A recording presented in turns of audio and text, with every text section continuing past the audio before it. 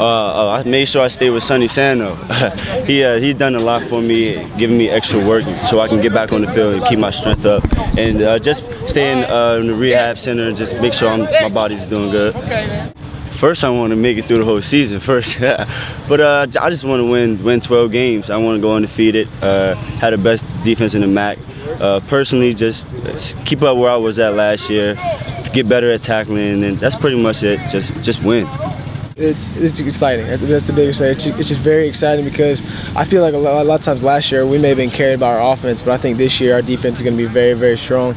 And like you said, we have a lot of experience, a lot of guys that have played a ton of football, and a lot of us together. So we know where each other's going to be on each play, and it's very, very exciting because I think we'll be very good. It's hard, it's different, but just have fun. Go out there and it's still the same game you've always been playing. Don't think too much. I mean, even as older guys, we still mess up, we still make mistakes. So their biggest thing is not to put too much pressure on themselves. Just go out there, have fun, play football, and everything will fall in place for them.